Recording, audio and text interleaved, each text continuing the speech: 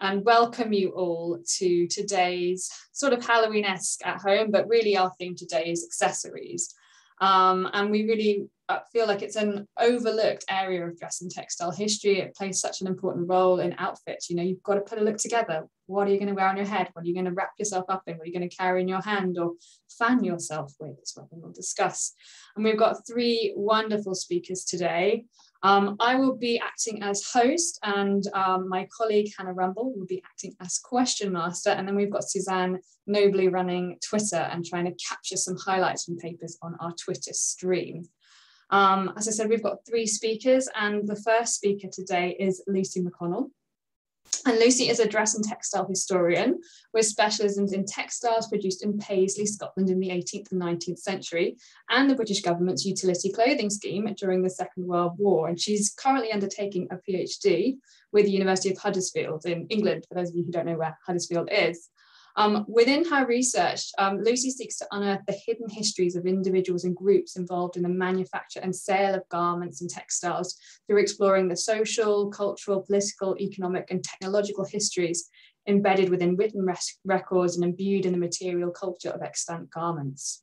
Through her research interests ranging from the 18th century to the present day, Lucy's worked on several projects, from exhibitions and archiving to written publications, conference presentations, and guest lecturing. She's even advised on historical costumes for television. But today, she's going to be discussing the Paisley shawl, the ultimate accessory of the 19th century. So I'm going to hand over to you, Lucy, and we look forward to hearing more. Thank you so much, Veronica. I'll just share screen there. Hopefully you can all see that okay. Brilliant. So firstly, thank you all for inviting me here today. I'm really excited, and as you can hopefully see behind me, I've got a few shawls which hopefully we'll get to have a bit of a look at later on at the end of the presentation. But here we are, the Paisley shawl, which I believe is one of the most memorable, iconic accessories of the 19th century. So originally produced in Kashmir, India, what we know today as the Paisley shawl was adopted into Western fashion during the 18th century. The quality and expense of these shawls, adorned with patterns in the form of the pine that we now know as Paisley, was a shape evolved from Persian symbolism of ancient spiritual beginnings, which made them desirable throughout all circles, no matter of your class. This led to manufacture shawls in imitation of Kashmir originals in Europe, which could be purchased by the new affluent middle classes. The production of imitation shawls was founded on the desire to exploit Western fashion markets, which expanded significantly in the years following the arrival of Kashmir shawls in Europe in the second half of the 18th century. Prior to imitation shawls being manufactured in Paisley, they were produced in Lyon, France, Norwich, England, and Edinburgh, Scotland. However, the most sought after examples of shawls remained originals produced in Kashmir. The fine quality of such beautiful garments as Kashmir produced shawls continued to fetch huge sums. Though comparable in appearance, European imitations, which began to be manufactured from around the 1770s, were produced using vastly different methods. They were woven as a whole textile rather than smaller pieces which were later sewn together. Early copies were renowned for their quality, but differed not only in production techniques, but also the colour of threads used, more subdued in the imitation shawl than the brightly coloured Indian textile. This difference in colour illustrates adaptations made to shawls in order to increase their appeal on the European market. European imitations of Kashmir shawls could be reeled as such by feeling the fabric, woven mostly of sheep's wool rather than the fine Kashmir goat's hair as the original shawl was. The methods employed by weavers in the West reduced costs of production and time required to create the textile, therefore savings were passed on to the buyer. Imitation shawls produced in Europe brought with them a sense of national pride for the wearer. Through the 18th and 19th centuries, products of all kinds made in and imported from Asia were highly desired by consumers in the West, a fashion which coincided with an increase in the desire for goods made at home, resulting in associations of national identity with ownership of British and French-made goods. Shawls made in these centres were deemed enviable due to such associations of national identity in wearing one. As the market for shawls grew, it is said that Edinburgh manufacturer named Patterson approached Paisley weavers in 1805 seeking assistance to fulfil orders. From here, the shawl was adopted to Paisley's looms, soon becoming for a time the main textile produced in Paisley. And Paisley would soon overtake other centres in shawl manufacture, with many textile producers relocating to the town to take advantage of the fashion for shawls, as Paisley had several advantages: reduced costs, good transport links, and of course the ability of the weavers. The long-held status of the Paisley weaver as adaptable to new products and ingenious in making adaptations to their looms to accommodate new textiles is highlighted by their long-standing connection to textile manufacture. Linen, muslin, and silk gauze were manufactured here prior to the shawl, with Paisley silks gaining the town international acclaim in the years before the arrival of the shawl here. As a result, the shawl would become so connected to Scotland's largest town that it would come to be known as the Paisley shawl the world over. The Paisley weavers' reputation going before them, their radical nature was exemplified not only in early shawl designs, but also their practicing of poetry, politics, and early trade unionism. Throughout the history of shawl manufacture in Paisley, the industry encountered several trade fluctuations, as well as countless changes in systems of production. The most impactful to the weaver's status being the introduction of subsidiary trades, dividing the processes of production into different stages, made up of different artisanal roles and introducing managers to the system, further influencing the notoriety of the radical political nature of Paisley weavers, most memorably in the Sma Shot dispute of 1856. Sources from the period reveal the popularity of both Kashmir originals and Paisley produced imitations. In women's fashion, commenting on the apparent passion for shawls among all women everywhere, while also reporting that the fashionable elite still held the highest regard for originals made in Kashmir due to the quality and price commanded for the garment. Kashmir shawls are reported to have been priced up to £100, considerably substantial sum, whereas Paisley imitations would fetch as little as 10 guineas, which is £1 and 1 shilling in 1818. Nevertheless, it must be considered that centres of high fashion were the chief market for the sale of the finest shawls of pine pattern produced in Paisley. Manufacturing technologies in shawl production were continually being developed, commencing with draw loom with harness attachment.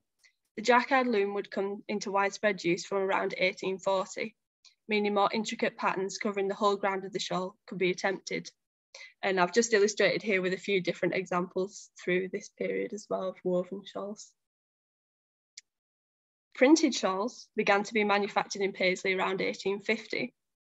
Originally, inked printing blocks were applied to fine woven silks, as can be seen in the first two pictures here, as well as wool and wool silk blends, as the wearer is showing in the last picture there. The attention to detail on these early examples of printed shawls, alongside the materials onto which inks were applied, show how printed shawls were originally intended for sale at the higher end of the market. However, soon printing began to be applied to cheaper cottons in order to expand market reach.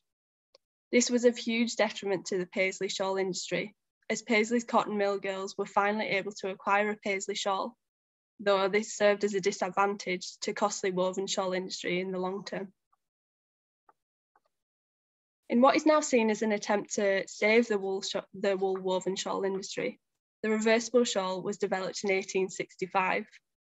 The beautiful patterns decorating this type of shawl were now visible on both sides, meaning the wearer could fashion and fold their shawl in a variety of ways, something which couldn't really be done before.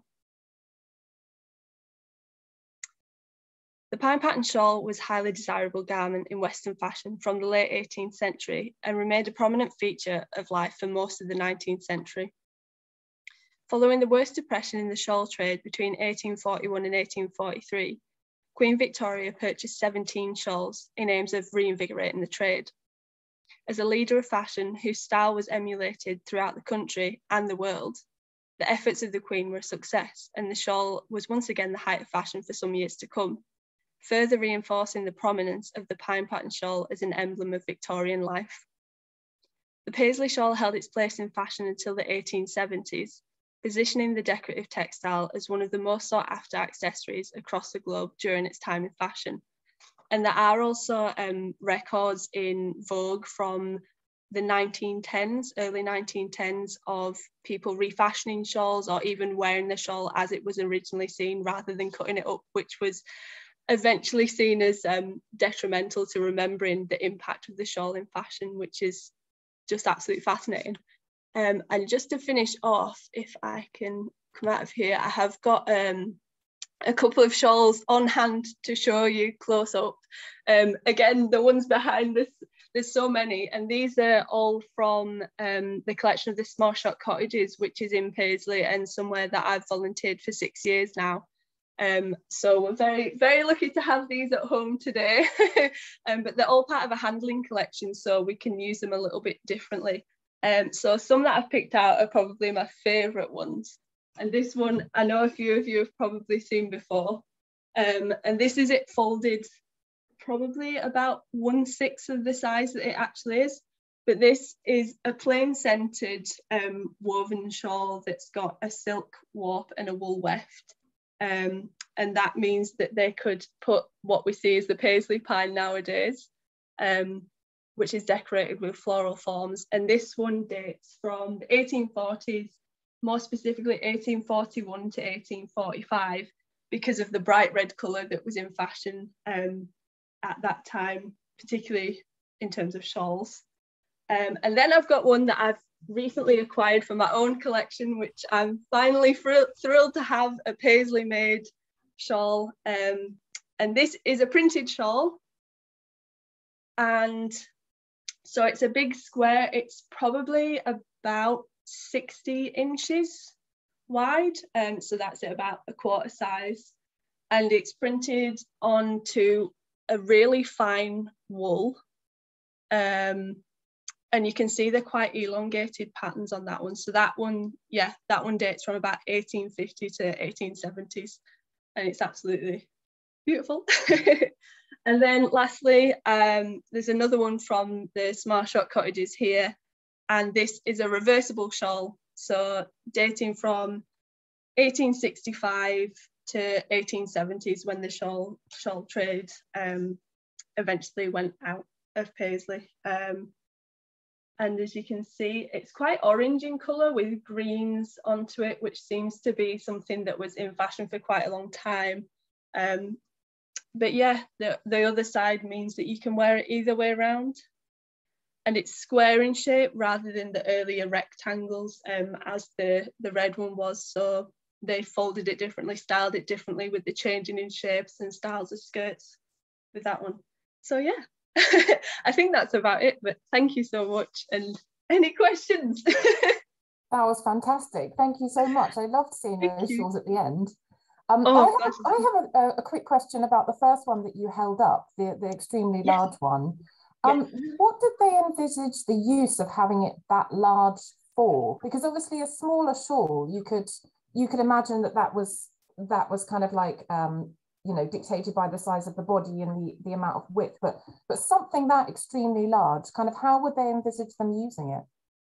So they're probably, this one's probably about, it's over 6 foot in length. So that sort of shows you how big it actually is. And they would have folded them in different ways for the extra layers in winter. But also the fashioning, so the crinoline coming into fashion, so you could drape it and display the shawl in a different way. Specifically with this one, which is a jacquard woven one with the pattern covering the complete round of that shawl. So yeah, really different ways of folding to show the different fashions. So you may have something for a long time, but you could keep up with fashion by folding it differently. Oh yeah, keeping warm in winter as well. Yeah, that's brilliant. I hadn't really thought about either of those things. Okay, so we've got a few questions in the chat. So the first is from Kimberly Wall, and she has asked, I'm wondering to what degree the European demand prior to widespread manufacture in the West had an impact on the styles, colours, and/or production of the shawls in India. Ooh, so prior to arrival. Yeah, so kind of the Kashmiri shawls, what effect did the European demand have on their styles, their colours and their production in Kashmir? So really colours became more subdued, whereas earlier they were made obviously for the Indian market. Originally they would have been worn by elite kind of royalty level in India. So yeah, as it trickled down and being imitated in Europe, European shawls would have been different in colour, different in shape and pattern and things like that. So India definitely started to produce along those lines. But Kashmiri shawls took several years to produce because of the way that they were made. Embroidery and things like that were applied there. So yeah, it did definitely take the wind out of the sails of the Indian industry, because they were able to produce, it was hand weaving, but in such a different way in Europe that usurped the industry in Kashmir, really. Yeah. Oh, that's really interesting. Thank you. I have a question about the decision to make the pattern on both sides. I'm just wondering whether that did kind of successfully save the shawl, or whether actually the association with lower classes had kind of done too much damage already. The other thing that started to happen, which I probably should have mentioned, was the change in shape of women's fashion. So the bustle skirt coming in, and that was seen as more suited to shorter jackets and little capelet type things, rather than the huge expanse of a shawl covering that. So yeah, several different factors coming in, obviously accessibility to different products, the trickle down type thing in fashion, changing shapes, changing styles. And because it had been in fashion for such a long time as well, I think these things just eventually go out, don't they? And then the several years later them coming back in, and obviously now we have the Paisley pattern as it's known on so many different things. And Lauren's sporting her little pashmina today. It's still so iconic, and it's nice that it's kept that in a way, and a lot of people remember it for the huge thing that it was, but it is to an extent forgotten where it originated, and there's a place called Paisley as well, so lucky to live here. Yes, indeed. Let's have a look. So Robin's asked about the conditions of the shawls that you showed us. So obviously they look amazing from here. Are they actually in quite good condition? They are. I mean, the red one is in pristine condition. There's no holes or anything on that one. Probably this one that's sat behind me here, that does have a few tears in it. And then there's one that has two different coloured centres, and that was something that came about to sort of show that you had two shawls, or give the impression that you had two shawls. And that one's obviously been worn a lot. That has several holes in it, but most of them are in pretty good condition. I'd say of the printed shawls from the cottages, the one that has silk and wool blend, the tassels are made of silk and they're starting to drop off because they've perished, really, which is a shame. And then the one that I just acquired does have... You're so lucky, that is beautiful. Oh my gosh, I know. So I'll let you in on a secret. eBay. It was £20 on eBay. Wow. And I still can't believe it. Yeah, it does have a few dans in it, but they're not really noticeable, and I think they're original, really. And that adds to the story of the shawl, doesn't it? Yeah. Someone loved it enough to do that. Definitely. So I'll just I'll go with one more question. Grace has asked, you showed a Kirking shawl. Are these always a blue colour like that? So the ones that I've seen, they all have the white centre, so for wearing to church. But ones I've seen, there's reds and pinks as well, but they tend to be earlier ones, so the size, they're much more the rectangular shape and the huge, over 6 foot. But blues, pinks and reds are the ones that I've seen. I've not really seen any other colours though, but there are a few different colours though. Cool, that's good to know. Thank you. So one final comment rather than a question. Stephanie Richards has said, come to Sussex and visit me at Henfield Museum and have a look at the shawls in the collection. I'd love to know what you think. So thank you very much, Lucy. And I'll pass back to Veronica for our next speaker. Brilliant. Thank you, Hannah, and thank you, Lucy, for a fantastic start to this afternoon. It's fitting that the last question came from Grace Evans, because I forgot to say when I started, we are having our next Museum 5 Minutes today, and Grace will be finishing things off by talking about Chertsey, and fittingly also, Stephanie, who invited Lucy to Henfield, started off our Museum 5 Minutes.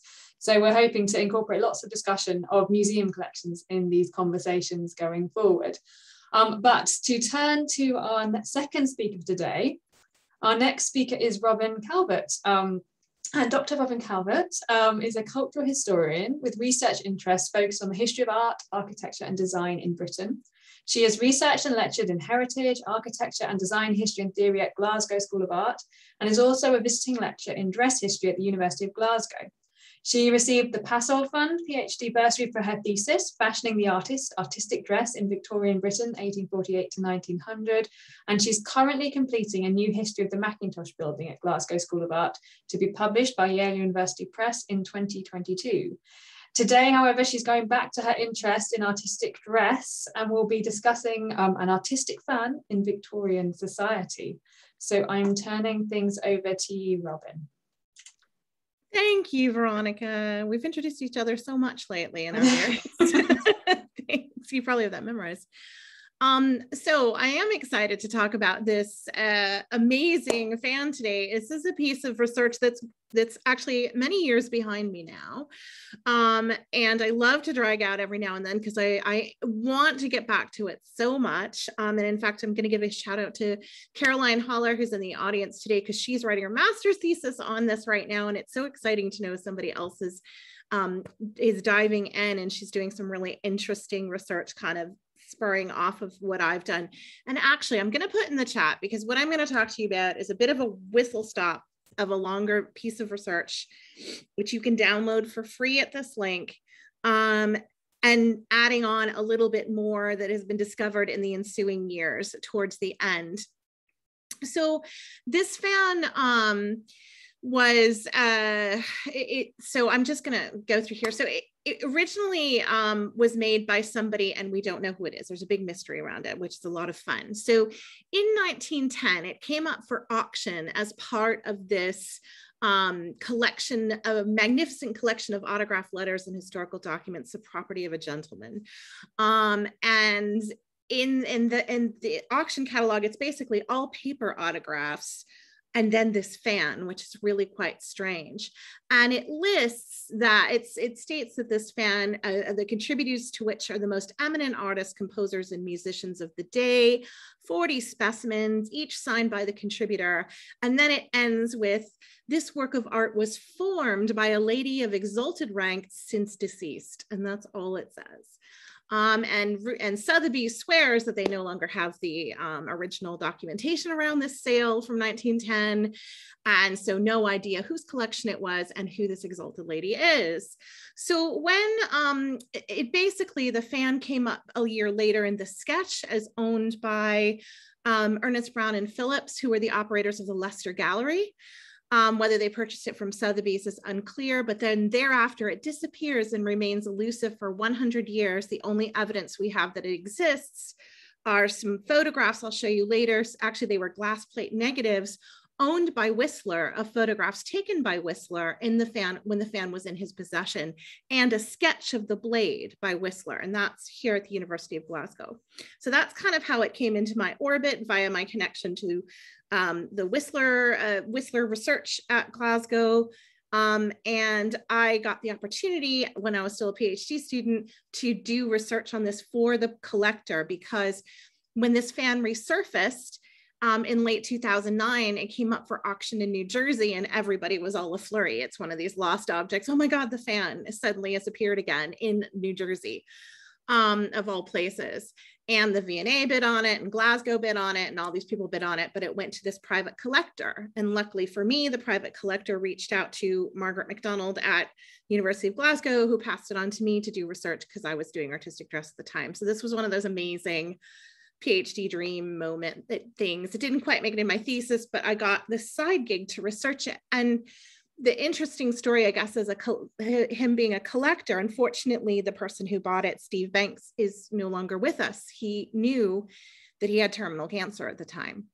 And he wanted so much to find out who this woman was. So that's kind of what he had asked me to do. And there just hasn't been any evidence to come up with who she is. So there's kind of an interesting story there too around research and collectors. And he had this drive, and he was kind of very good at making up narratives about, oh, I bet it was the mistress of the Prince of Wales because of this and that. And as a researcher, I had to be like, well, but she didn't die before 1910, you know, things like that. So what I want to do today is very quickly take you through a little bit around about the history of autograph fans. And by the way, this fan was shown in the 2011 Cult of Beauty exhibition, so some of you may have seen it.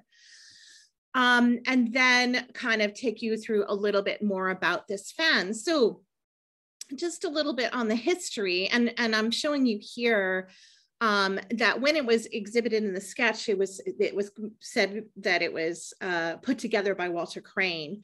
So the peacock feathers that you're seeing painted across all of the blades were painted by Crane, and he also did the two end guards. So I call it the Crane fan. The owners like to call it the fan of Lady X. It's a bit of a mystery, but it's a nod to Sargent too, who's on here. And I hope you can see some of the names. This is the front of the fan. I had to throw in a picture of Walter Crane because he's my favorite dead boyfriend. He's super dapper. And then what we got when the fan came up for auction that we never saw before was the back of the fan, which has the musicians, largely musicians and literary figures on it. And you can see it's just an incredible condition. The color on it is absolutely amazing. But to kind of go back, autograph fans were popular really since around the 18th century. And the Fan Museum has several examples of these, particularly fans that are signed by royals and dignitaries. This one is in the collection of the Fan Museum. It's signed by Jean Ecart and Émile Zola, among others. This is a fan that is like one you most commonly know, which is sticks, which are then put together with silk or paper, or textile or paper. But the majority of the autograph fans that I've found, and I've found 26 and counting throughout my research, are of this brisée variety. A brisée fan is the wooden sticks or leaves they're usually made of wood, but they can be made from ivory, and they provide, I think, a much better surface for painted decoration. So these fans were popular in Britain by 1881, when an item in the comical penny press, Funny Folks noted that the new autograph fan is indispensable, a sine qua non, in fact. By 1892, Hearth and Home had a more critical view. And they said, everybody's no doubt heard of that terror, the autograph fan, which ladies take to parties and terrify lions with. So you can imagine women running around, I suppose, would you sign my fan? However, an 1889 article on the history of the fan written by the novelist Louisa Parr for Harper's New Monthly takes a more serious look at autograph fans and says that they're a revival of a very old world fashion, specifically from the East. She discusses the Chinese custom of using paper fans as autograph albums, which subsequently become of great value. Later in 1910, the artist and educator George Wollscroft Reed wrote this huge, hefty tome, it's literally massive, on the history of the fan, and says that in Japan, fans were passed around at social gatherings, exchanged and carried away as souvenirs of friendly and interesting occasion. So this more artistic type of fan is closer in style to the British autograph fans. I'm just showing you another example of a coronet fan here. And this is, of course, worth noting as these fans are a particular trend among the aesthetes who are so enamored with Japan. Louisa Parr illustrates two such fans. Oh, I'm sorry, here's an example of one of those autographed Japanese versions of a fan. That's from that text. And then in the Parr article, she illustrates two fans by notable aesthetic ladies, Laura Alma Tadema and Kate Lewis, who is the sister of Ellen Terry. There you go, Veronica. The Lewis family home was especially well established as an artistic and social salon by the state. So here is Mrs. Arthur Lewis's fan, Kate Lewis's fan. It's arranged in what seemed to be the popular fashion of having artists on one side and musicians on the other.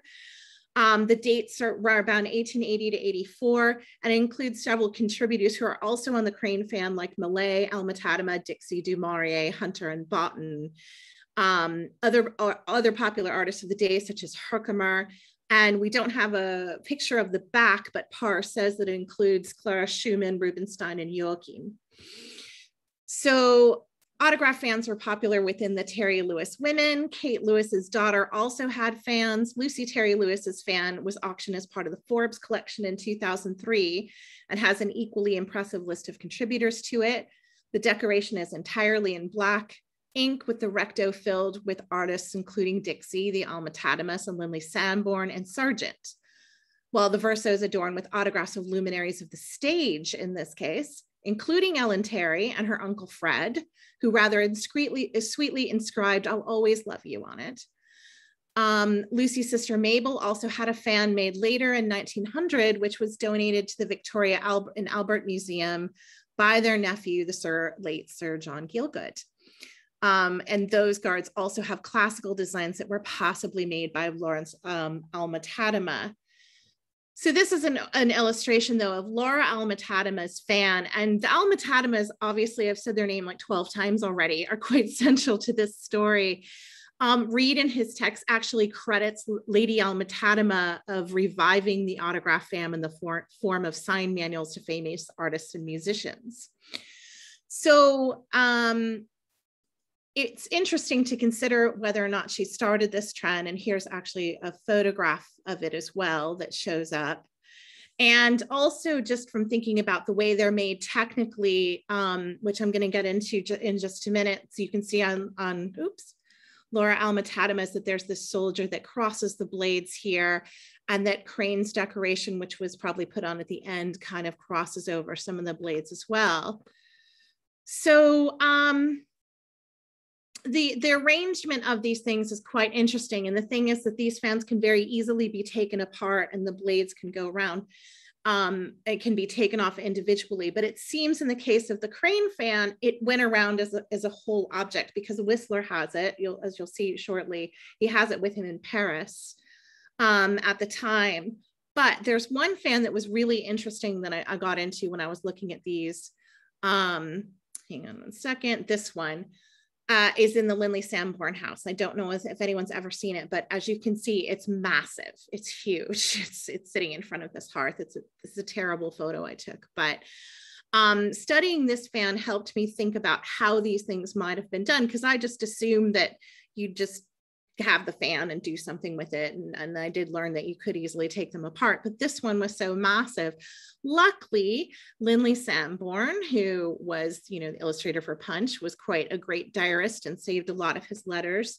And in the collection, I was able to go through, and basically he sent out these individual blades to his friends with a note saying, "Could you decorate this for my wife?" And then they sent him back, and they have a lot of the letters still from this. Here's one with a sketch from Story, where he's like, "Would this be okay?" And then he does it on the fan. And a lot of the artists would write back saying, what's the theme of the fan? Is there one? Would this suit? Would this is, I hope it's okay. And then other things like, "Sorry, I kept it so long." Like it's a really interesting kind of narrative around doing this. And this fan incidentally was incomplete. It was never finished.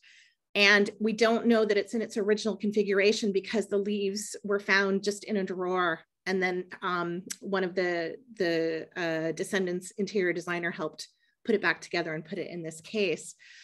But seeing this fan, and as well seeing another one that's in the Lindley Sanborn house, and this one is just sitting on top of their piano in this case, was kind of the aha moment for me to realize that the function of these was not necessarily that they were going around using these fans in public. Obviously, some of them are huge, but they're a document. So when you go over to their house, they're like, "Look who my friends are." Basically, it's a kind of a visual visiting book of the artistic circle that they belong to. It's a representation of their social connections. How am I doing on time? You got a few minutes left. Cool. Okay, so let's just look a little bit more detail on the crane fan then. So this social connection is one of the key interesting things about these objects. They represent all connections of all types. So for example, on the crane fan, there's familial connections. Edward de Burne-Jones and his son Philip completed their blades early on. And these are all dated around 1894-95. I have like a spreadsheet that kind of tries to, I've been trying to like, trace where did it go? Who was it with? Sir Lawrence Alma-Tadema and his wife Laura completed their blades a day apart from each other. The composer Sir Charles Edward Halley and his violinist wife Wilma Halley autographed their blades with musical notations on the same day. The Halleys were close friends and collaborators with the musicians Joseph Joachim and Ignacy Paderewski. And they're part of this rich musical circle, which included other fan contributors such as the famous tenor Edward Lloyd, who worked on several occasions with Arthur Sullivan, who's also on this fan. It's like everybody anyway. So here you go. Sorry, here's some of the details of the Alma-Tademas, Leighton, Burne-Jones, Millay. The Halley's son, Charles Edward Halley, also signed his blade on the 7th of November of that year. Other people are in there as Kate Perugini. And the circle, of course, was not just limited to London. Paderewski and Joachim both signed that they're in Manchester when they sign it. And then, of course, as I said before, Whistler signs his, and there's the plate glass negative there's a few of these photographs in his collection and the sketch, and he signs that he's in Paris at the time doing it, as well as Tissot. And Carolyn and I were just yesterday discussing a theory that it may have been Tissot that took it to Paris and took it around with him, but we're not sure. And just kind of going through these musical notation is really interesting because the song that is noted here by Arthur Sullivan is actually something that Edward Lloyd sang, who's also on there. And I have amazing fantasies about doing an exhibition that includes musical performances of the piece on the fan someday. That would be the best. And also people taking things out of painting. So Laura Alma-Tadema, why did they put what they put on the fan? We're not really sure. This is a detail from a lost painting of hers called Fireside Fancies. Why'd she stick a little baby on there? Who knows? So final minutes, Robin, thanks. sorry. No, that's good. I told you to do that. This is the final minute. So this is good. I'm just going to flip through. So there's just comparing the Whistler. One of the things we found out from the Whistler is that he rearranged and kind of played with the blades when he had them, obviously. They're in different configurations. In the photographs, that kind of shows that where the Burne-Jones, they're in different positions. But here's where I want to land. Who is Lady X? I already said, we don't know. I want it to be Laura Alma-Tadema really badly. She died in 1909. When I went around trying to figure this out, I was like, what does exalted rank mean? Asking people what that meant. Everyone said, oh, she must be really high rank, like a duchess. But apparently it's just titled. So Laura's got a title. I want it to be her, but it didn't make sense to me that it would immediately get auctioned off after her death, like a year later with her family. And she was very close to her stepdaughter. I just didn't think. So it still remained a mystery. And I was doing a lot of kind of like making spreadsheets, looking at all the women with titles who were showing up at the New Gallery and at the Grosvenor Gallery and finding out when they died. So I have like a spreadsheet of dead women, trying to figure out like, could it be them? But a couple of years ago, and this is where I'm wrapping up and leaving it here. A couple of years ago, there we go. I had always thought that some of the illustrations might look like portraits of whoever this was. So it's hard not to make up narratives with this. These two kind of look alike by Collier and Alma-Tadema. A couple of years ago, Simon Toll, who is the head of Victorian stuff, I think, at Sotheby's, wrote a book on Frank Dixie. And in this book, the email came to me that he was looking for an image of the fan, because in the book, he was basically saying that the fan belonged to Lady Jean Palmer. I was like, okay, how'd you come up with that? And he'd written at first that he found the auction catalog that it was noted by Palmer. And I was like, that's really interesting. I have been trying to get this. And then he wrote back and said, oh, I'm sorry, I misspoke. I was thinking of a different object. I can't really recall how I came up with it, but he gave me this sort of list of why he thought it was her. And it all kind of ties together. And the biggest one was that this is a portrait of her by Frank Dixie. But there's still no evidence. Sorry, Simon Tull. He had no smoking gun for this. He just has a list of, I think, and it could be as good as anybody else. So I'm just leaving you with this. I mean, kind of looks like her. Sure. Here's Laura Alma-Tadema. We all know that these men like to paint their heavy-jawed women kind of all looking alike anyway, because women are generic and interchangeable for Victorian men artists, right? But, you know, I don't know if it's her, but anyway, we did have a session. Veronica actually joined me where we met the descendant of Lady Jean Palmer, and he, in his, I guess her sister collected a lot of fans. She's as good as anybody, but we still don't have the evidence. So I always like to leave it out there. So I'll stop there with my whirlwind thing. Thank you, Robin. So I'm going to be quick with the questions. Yeah. So there are a few, so maybe you want to go in the chat afterwards and have a little look. Mm-hmm. What have we got? Oh, sorry, that moved. So Emily Taylor has asked whether the fan featured in Country Life and or Tatler, and she said, I'm thinking there must be correspondence noting the return of some completed leaves somewhere. Nope. No. Nothing. No. So I actually have a question about kind of the women who would have been able to make these fans.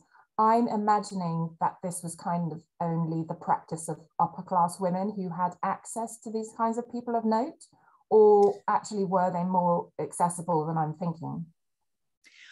No, it's a really good question. The fans themselves are very accessible. The objects themselves, you can buy a blank fan from any fan maker, actually. And then if you want to hang around outside the dressing room of people like they do today, probably the same situation. But in terms of getting this, yes, hand painted, hey pal, Whistler, Sargent, Millay, Burne Jones, would you paint my fan? Yeah. And this is why I think Laura Alma-Tadema, like for me, I thought it was going to be the wife of an artist or somebody too. But they do have to be very well connected. And Jean Palmer was, and in fact, there's other connections to like Theodora Gleichen. She was friends and had a sculptor made by her as well. So there are connections there, but it's got to be somebody who's hanging around in the either Holland Park, St. John's Wood kind of clique of people for this one, because the Crane put it together for her, whoever she is. Yeah. In the end, like let me arrange it and make it beautiful. Yeah. So there's a question here from Miriam. She asks, were fans made by enterprising sellers specifically for people collecting autographs? I think that blank fans were made more generally for people to decorate. So you could buy a blank paper or silk or wooden to have painted. And there's wonderful decorations and sketches for fans in the Fan Museum by like Matisse and, things like that as well. So getting a blank fan doesn't seem to be that difficult a thing, however you want to use it in the end. Cool. There's a couple of questions in the chat about what the fan is made from and whether they were ever featured in kind of performances or portraits, but I'll leave you to go and have a little rummage for those, and I'll pass back to Veronica for our next speaker. Thanks. Thank you, Hannah, and thank you, Robin. So much food for thought already today, but we still have appetite for our final speaker, who is Lauren Martin. And Lauren is a theatrical milliner and independent researcher based in Nottingham, UK. In addition to making hats and headwear, she also lectures on the BA Honors Costume Design and Making course at Nottingham Trent University. And in 2021, really impressive year to sort of complete anything, she completed an MA by Research at the University of Huddersfield on the topic of milliners and millinery in the 1830s. And she's going to be talking to us today about the early Victorian bonnet, makers, methods, and materials. Over to you, Lauren. Thank you, Veronica. Hi, everyone. Thanks for coming today, and thanks to the organisers for inviting me to speak. I'm really honoured and pleased to be here. Apologies in advance. I've had a head cold for the past 3 weeks and my voice is a bit in and out, so I've got water, I've got cough sweets, but if I suddenly drop out, that's why. I'm just going to share my screen.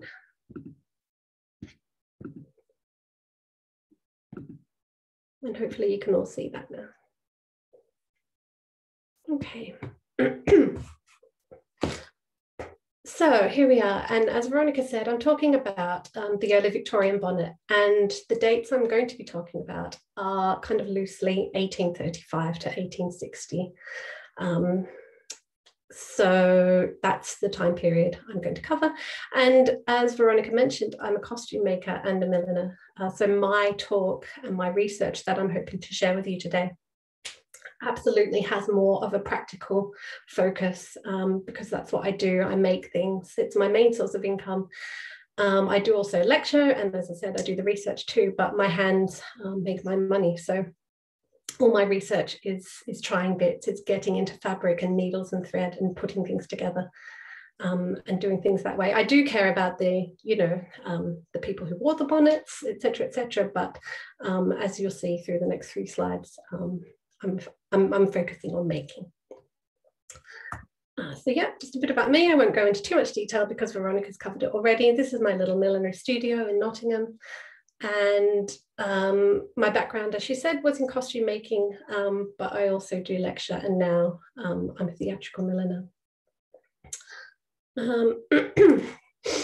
So to share my research today, I'm sharing these bonnets first. The one on the right in all these images, the brown one, is an extant 1830s bonnet. I've dated it to about 1825, 1835. The one on the left is the reproduction that I made.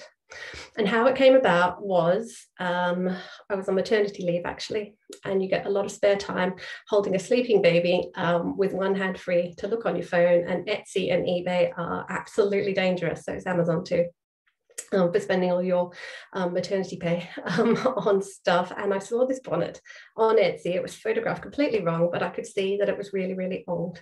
I wasn't searching for a bonnet. I didn't need a bonnet.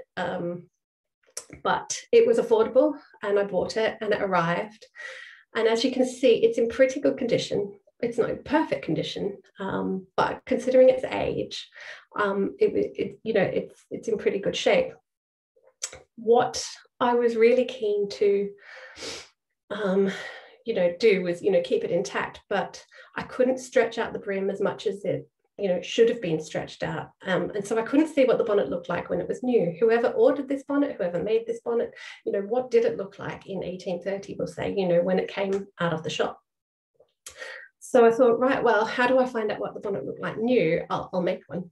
It was, I didn't really think about it. I just went and got some paper and started taking a pattern, and found some fabric that would suit, and just started making one. And I've looked back at the pictures I took of the making process to figure out how long it took me. And because I was still on maternity leave, it was just like nap times that I could grab here, there and everywhere. I think I worked on it for about 3 months. So at about, 2 hours max at a time, just figuring out how the bonnet was made, which resulted in these bits. I've put a few images in here. This is the digitized pattern that I've since made from my original paper pattern. But it's kind of showing the research that I did on the bonnet and that I want to do on other bonnets. Because when I found this bonnet, when you find a piece of period clothing, a lot of people, their go-to books are going to be, Nora Waugh or Janet Arnold or anything like that, so that you can kind of date your garment by seeing the pattern shapes, the skirt shapes, the bodice shapes, the sleeves. So I wanted to go look for the book of hats that had, the shapes for my bonnet, and there is no book. And especially not for a bonnet like this. I couldn't find anything that was easily available. I've since found one book on drawn bonnets, but it concentrates mostly on like 1850s, 1860s. There's no pattern out there for an 1830s drawn bonnet.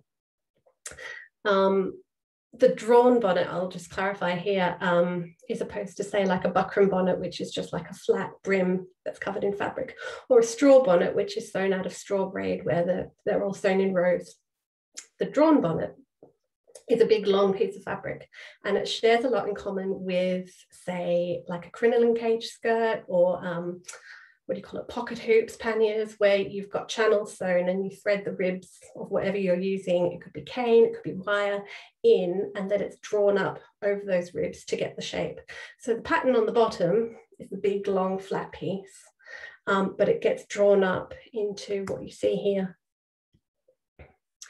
So the first images I showed, where it showed the finished bonnet alongside the extant, kind of shows very neatly like, oh, look, I got from, the extant to the finished thing, but not all the mess in between. And I've got loads of pictures like this of just fabric looking like an absolute mess, like, what is it doing? Da, da, da, da, da. So it's one thing to take a pattern off a garment, but it's another thing to then go and try figure out how is it made. And my experience in millinery is it's pretty reasonable. I worked for a really good milliner down in London, and we worked on some really extreme hats. So my technical knowledge is pretty high up. And this bonnet was really difficult to make. So all the while I was making this bonnet, I'm thinking, this wasn't a lady sitting at home just doing this, figuring it out for the first time by herself. This person had someone helping her. This was probably made by a professional milliner, not just by, Lydia Bennett sitting at home, pulling things off and da da da da da.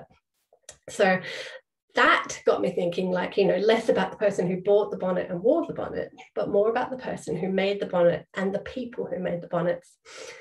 So long story short, that led to the MA, which focused on milliners and millinery in 1830s England.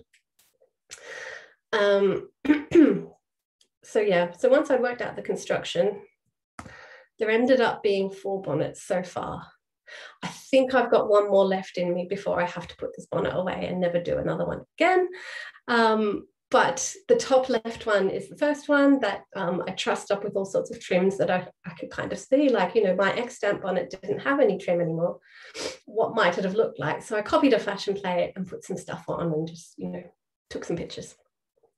The one next to it, the olive green one, that was a commission, and that's in silk taffeta, and it's using some vintage feathers and some really pretty silk fabric as the ribbon. The bottom left one, the blue one, was actually the toile for the olive green one, so that's why it looks a bit wobbly. But I wanted to try it out in a lighter fabric to see if it worked. The red one actually has machine stitching on the ribs rather than hand stitching, because I wanted to see if I could do a quicker version that could be sold on my Etsy shop. So the hand stitch bonnets take 19 hours start to finish. And the red one I think is about 10 or 11, so it does cut out a lot of time. But that kind of did give me an indication as to how much these bonnets might have cost. Every stage of the making, I was thinking about all these things that you don't find in the books, or that aren't in any books yet. Like, okay, it's taken me 20 hours to do it. Would it have taken the professional milliner 20 hours to do it? How many different people were working on it? Could you cut it down to one day by having, Sarah doing this bit and Jane doing this bit and Elizabeth doing the other? And then, hey, presto, the bonnet's finished. So those were the sorts of, questions that were coming up as I was making it. And it was just fascinating because I hadn't really kind of set out to find out that kind of stuff. But I just want to know more now. And so I've bought more bonnets. It's like Lucy on eBay finding her shawl. If you search eBay and Etsy a lot, they do come up. And I've got a rule that I won't spend more than £100 on something, just because I think, you've got to have a limit. If you don't have a limit, you could, Augusta auctions, you could spend like, half a year's pay on something amazing. But what it kind of results in is that I've got this collection of not pristine bonnets. Some are a bit battered, some are lovely, some are not. But they're also probably not like the elite wear bonnets. They're probably like, not working women, but more middle class, probably someone more aligned to, say my status in society. So, I'm not super wealthy, but I'm not super poor. What would I have worn? What could I afford, etc., etc. And the best thing about it is they're my bonnets, and I can kind of touch them and poke them and see them whenever I want. So as lovely as it is, and as fortunate as we are in this country here to have so many museums and so many collections of so many beautiful things, I did manage to visit 3 collections whilst doing my MA. I went to the V&A, I went to Leicestershire, and I went somewhere else, and I can't remember where it was. Nottingham City Gallery, so at Newstead Abbey. So I managed to see 3 collections before COVID hit, and you weren't allowed to go see anything anymore. But so that kind of led to me buying more stuff, because it was lovely, but at the V&A, for instance, all the bonnets are presented face down on the table on little padded stands, and you're not allowed to pick them up, and the people assisting you at the V&A aren't allowed to pick them up either. So there were 7 bonnets on a table, and I could only see the back. I couldn't see the underside of the brim. I couldn't see the inside of the crown. I thought, well, this is lovely. They're so pretty, but if they're there for research and researchers can't get in to see them, you know, why are they even there in storage? And why, you know, it's not like I wanted to put it on and jam it, but you can learn so much as a maker by looking inside the bonnet, and I couldn't, so I got really frustrated. So I bought more of my own, and I can do what I like with them. I'm not rough, I'm not horrible, but as you can see here, I've got plans to do other bonnets, and the one that I think appeals to me most to do next is this one. This one was an eBay find. I think it's about £50, and it's silk, and it is almost brand new. It is in such pristine condition. I almost feel like it hasn't been worn. It's really, really beautiful. And I've just shown a few of the detailed pictures here for all the stuff that you can see inside when you are allowed to pick up the bonnets and poke around a bit. You can see that the ribbons are pinned on, so I'm never going to remove those pins, just because I think I like the idea that, you know, there's ghost hands that have pushed those pins in, and I'm not going to remove them, you know, I'm not going to destroy that bit of history. I can see enough, you know, around the pins, you know, to kind of get an idea of what's going on. And also the handwriting on the back of the buckram there in the crown. When I bought the bonnet, I kind of looked at it for maybe, you know, 20 minutes, took some pictures, and then it's gone back in its box. And I've been so busy, I haven't been able to get back to see, you know, to revisit it properly. So I haven't figured out exactly what 5.5 means. Is it 5.5 inches? Is it, but, you know, solving little mysteries like that, you know, is what I'm looking forward to doing. The picture actually makes it look like it's a bit two-tone, like the ribbon on the outside is brown and the fabric is black, but it's actually completely black. And it's funny, when Lucy was showing her shawls earlier, this bonnet is from the same era, I think, as the shawls. And you can imagine a lady who might be wearing a plainish dress, maybe brown or green or something like that, putting on her bonnet, you know, put on a shawl like this with that garment, and you don't need an extravagant bonnet, because you've got this lovely, you know, ruched satin with a gorgeous shawl or something setting it off. And the accessories, you know, are going to look more than maybe the dress as you're walking down the street or going to church, etc., etc. So it was really lovely to see Lucy's shawls and get an idea of what the other accessories were of the period, because I mean, I wear scarves and shawls all the time. I wear hats in winter. But if you looked in my wardrobe, just at my clothes, you wouldn't get an idea of what I look like every day just by looking at my blouses and shirts and jeans. I'm definitely more about, you know, my shawls and what's going around on my head. If I don't do that one next, I'm going to do this one next. And this one is in reasonable condition, considering, you know, the silk is decaying in bits. You can kind of see that it's shattering a bit. You can see that it's got one surviving string, and that one's pinned in as well.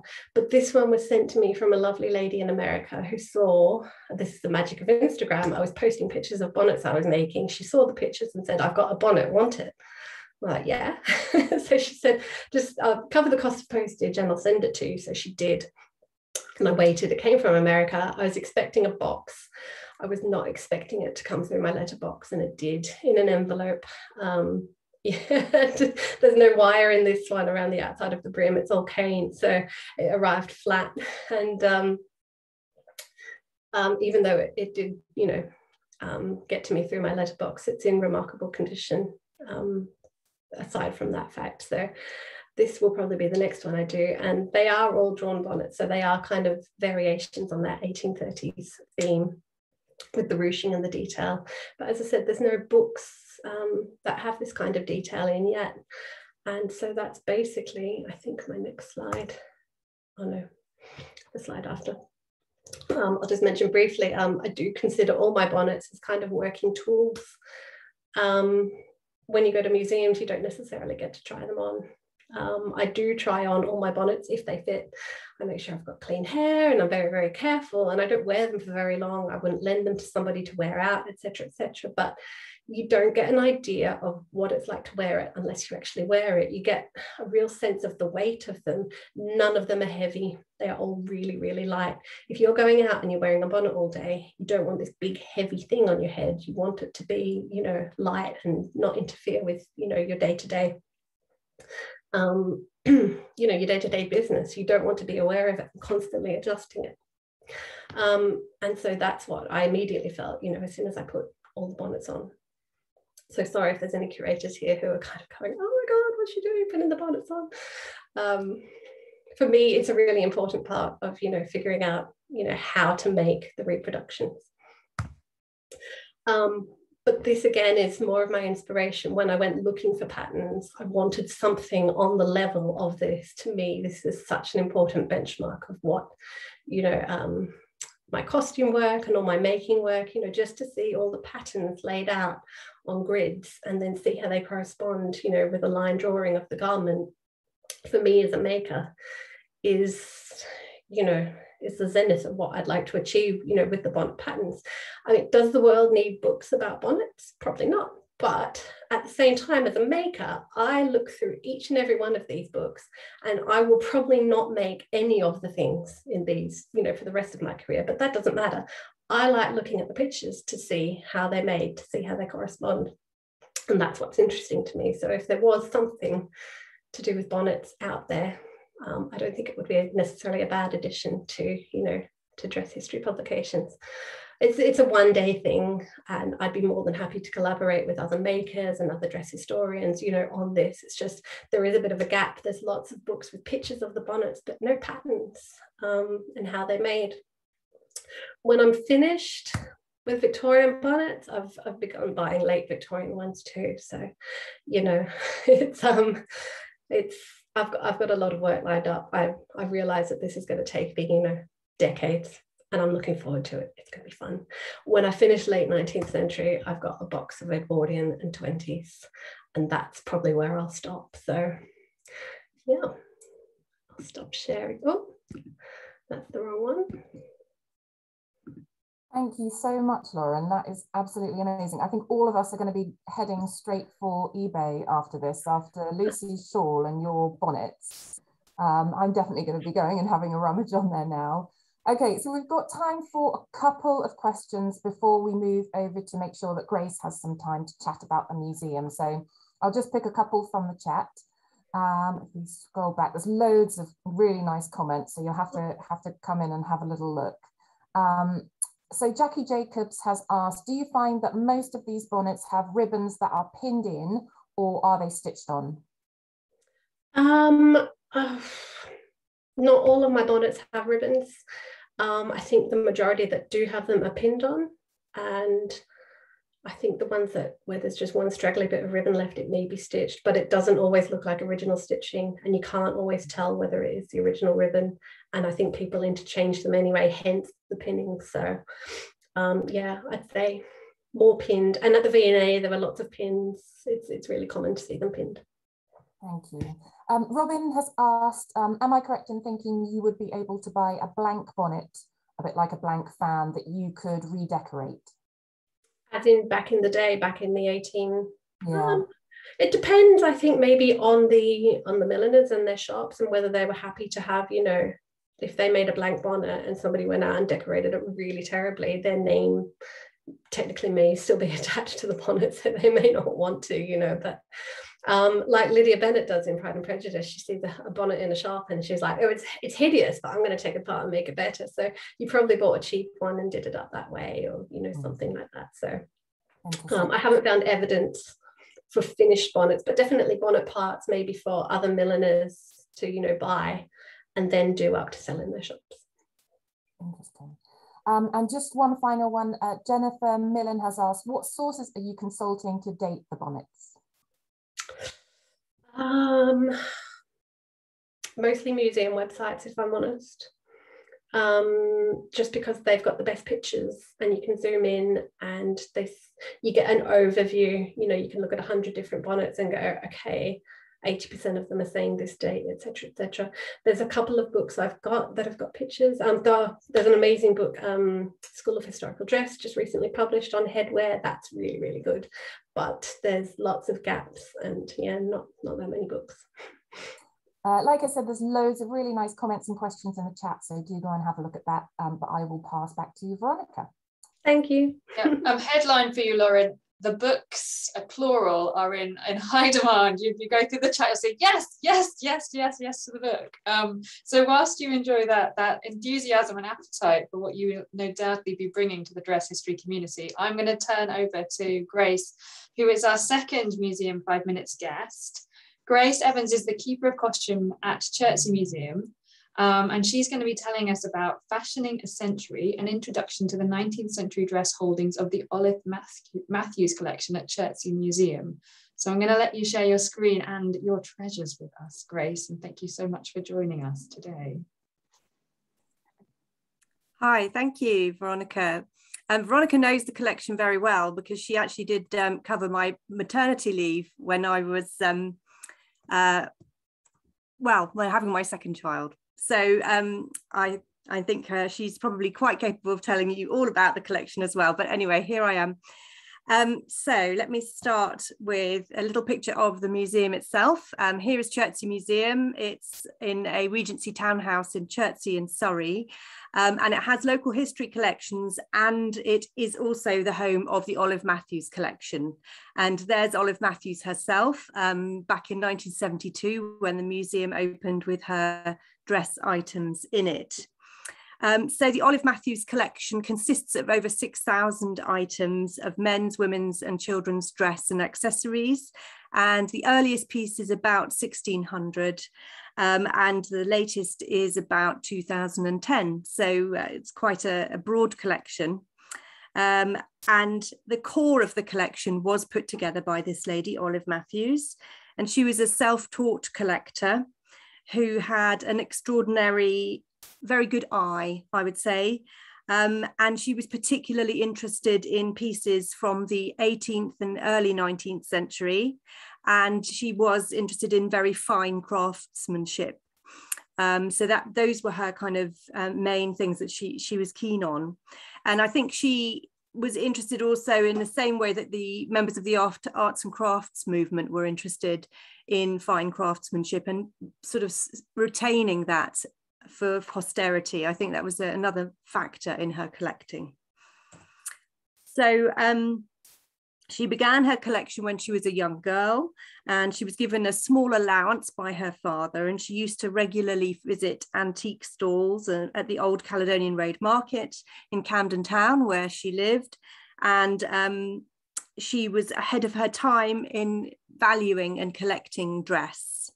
So she was, as I said, particularly interested in 18th and early 19th century, and we've just got a little group of items there up on the screen of examples of the sorts of things that she collected. I'm glad that I put a shawl in and she has over 900 items of lace in the collection, some of which are very beautiful early items.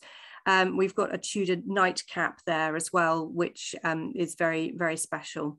And 18th century holdings are very good too. And here's some more of the 19th century pieces. So a trust was created to support the collection during the 1960s, and this formed a partnership with the local authority.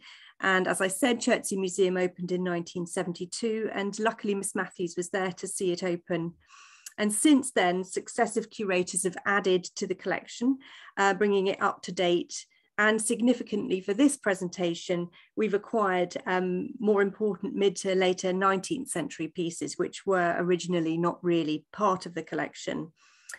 So since we don't have very much time this afternoon, I'm just going to give you a whistle-stop tour of some of our 19th century pieces, and I'm just going to show you them in chronological order.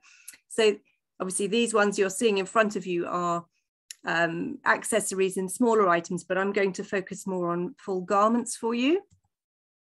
So just to start off, we've got a white muslin gown dating between 1810 and 1815. And it's not the kind of true ancient Greek revival style. It's more into the historicism period of fashion that happened in that era. And you've got an example here of a sort of 19th century attempt to recreate Tudor slashed garments, which I think is fascinating. But because it's the 19th century, they're beautifully stitched, and there's piping around those puffs, which is nothing like the Tudor slashed look, but still quite interesting. And then at the back, you can see that this piece is no longer exhibiting the kind of apron front style that you have in the early 1800s. It's more the drawstring at the back, so it's simplified the fastenings at the back. Then this is a great favorite with many people from our collection, and this is a beautiful pink silk Spencer from about 1815. And this piece has got the most beautiful rouleau decoration and the little leaf trimmings on the little shoulder epaulettes and the collar. And this piece is about to be going on display in an exhibition which opens next weekend, actually, at the museum, if any of you are nearby. And it did also feature quite prominently. It was quite a similar copy to this in the recent Emma film, if you look out for that. Alexandra Byrne, the designer, came to have a look at our pieces, and she lifted this one for Emma, but we don't mind. It looked wonderful. Just a little bit of menswear.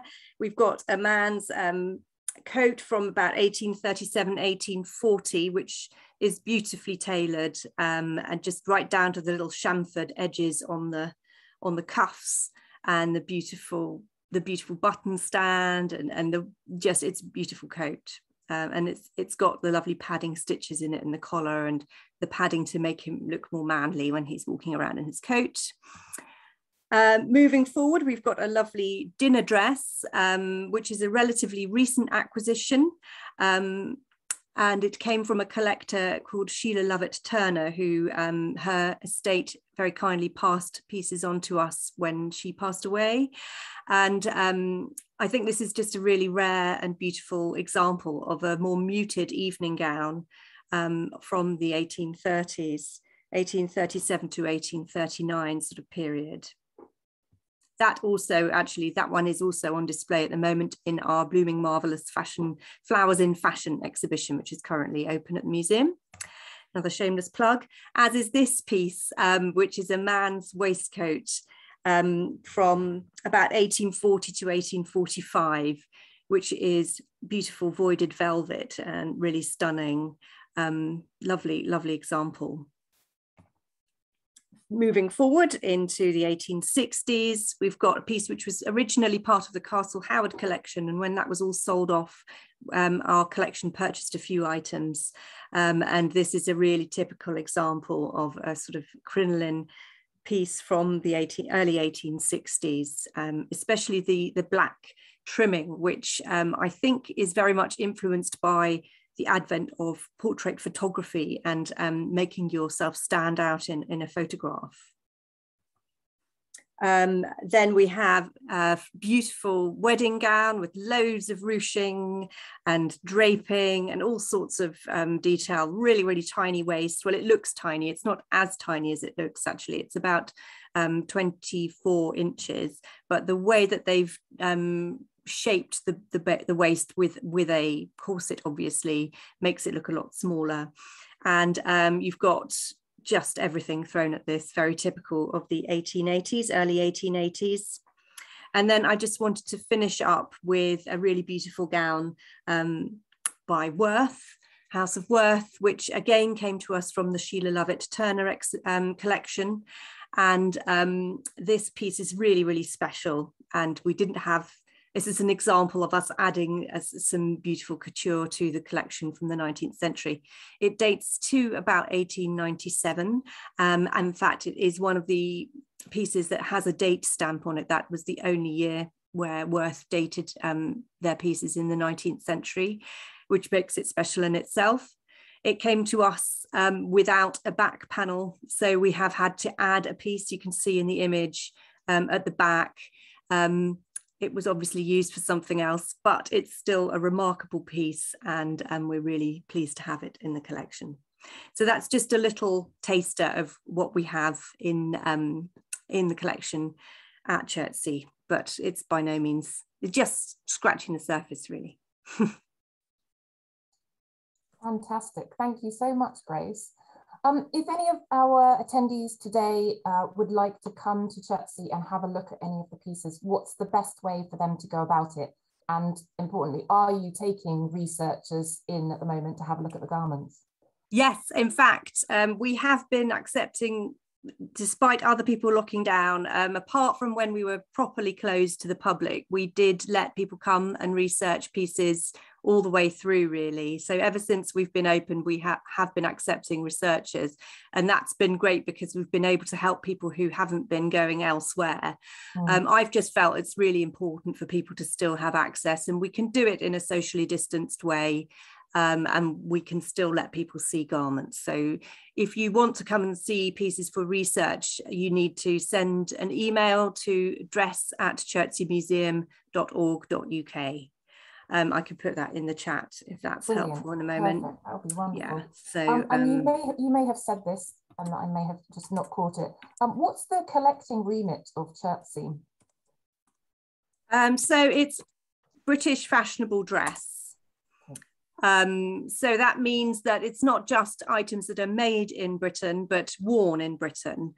So that does incorporate American designers and French designers and items from other parts of the world, but we don't really collect ethnic clothing from other cultures, and we don't really collect more kind of folk dress or working dress, although that is a fascinating thing and would be wonderful as well.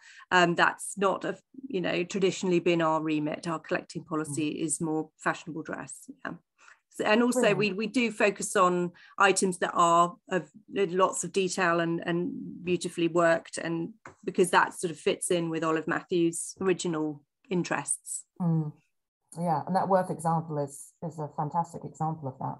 Yeah, we were very, very pleased to have that. That was a donation, which is a wonderful thing. Brilliant. Thank you very much. I will now pass back to Veronica for closing comments, and thank you to all of our speakers. Yeah, I'm probably going to mainly use this time to echo what Hannah has said in thanking our speakers, because we've had such a wealth of wonderful things shown to us and shared with us today. I put some links to the forthcoming exhibition at Chertsey in the chat, and the website in the chat. I can vouch for the fact that it's an amazing collection, and I was so privileged to spend some time working with it. I can also say that it's one of the few collections in the UK at the moment that isn't moving, closed, or otherwise, and within distance of the south in London. You can get to it from London. So I don't want to inundate Grace with visitors, but the quality of the pieces and the range of pieces in there really is amazing. So do have it on your radar. You've got Henfield, you've got Chertsey, and there'll be more to come. We are looking forward to hearing further Museum 5 Minutes as we go forward.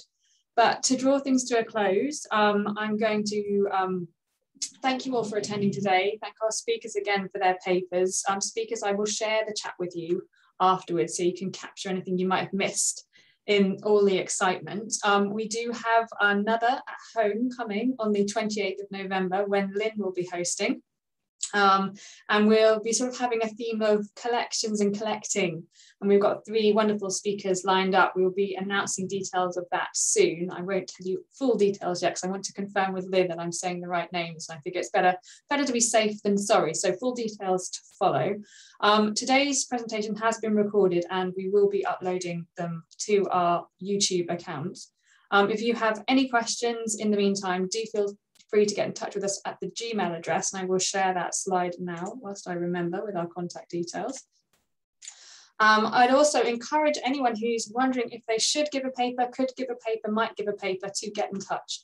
We are always open to ideas, regardless of your background. You know, Lauren was apologising for coming from a making perspective. You can see the love for that in the room here. We are open to everything and anything. So please stay in touch, keep coming, throw ideas at us, and we hope you've enjoyed today. We're going to let you go now to your afternoon, your evening, or whatever is ahead of you, but we hope you've enjoyed today's at home as much as we have. And thank you again to our speakers. I'm going to react with a clap.